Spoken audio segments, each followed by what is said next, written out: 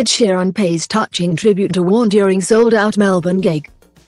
Ed Sheeran paid tribute to his late friend Shane Warne during his sold-out concert at the Melbourne Cricket Ground on Thursday.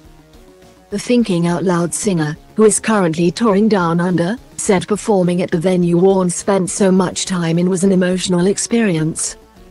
The 32-year-old then went on to dedicate his song, A-Team, to Warne and his 3 children.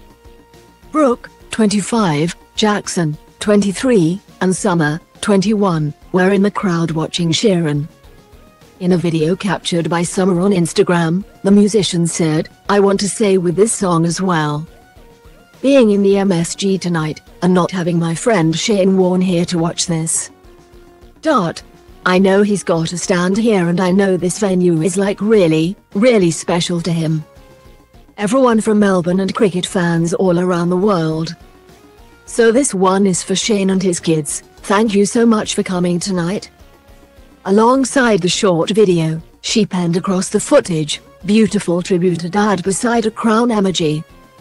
Before the gig, Warne's 3 children caught up with Sheeran and gifted him a picture of the singer with their dad as well as a bottle of wine. "Hope you like the gifts and thank you for the tingly Ted's hot sauce," Jackson wrote alongside several photos on Instagram. The former leg spinner, considered one of the greatest cricketers of all time, died of a suspected heart attack while on holiday in Koh Samui, Thailand, last the 4th of March, aged 52. Warne shot to global fame with the ball of the century to bamboozle and dismiss Mike Gatting in the 1993 Ashes series against England. He went on to claim 708 Test wickets, the second highest in history, in a 15-year career spanning 145 matches, and also took 293 one-day international wickets, helping Australia win the 1999 World Cup.